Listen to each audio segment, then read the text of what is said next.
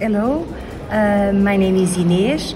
I'm a professor at the Department of Civil Engineering, Architectural and Environment at Instituto Superior Técnico, and we are working in this project, especially using the department as a pilot case related with entrepreneurship and also innovation. So we hope we had the lessons learned from the last year, and now in the next year, this year, year 2 of the project, we want to involve in terms of internal engagement all the community at IST, involving our department but also the other departments and other bodies at the university.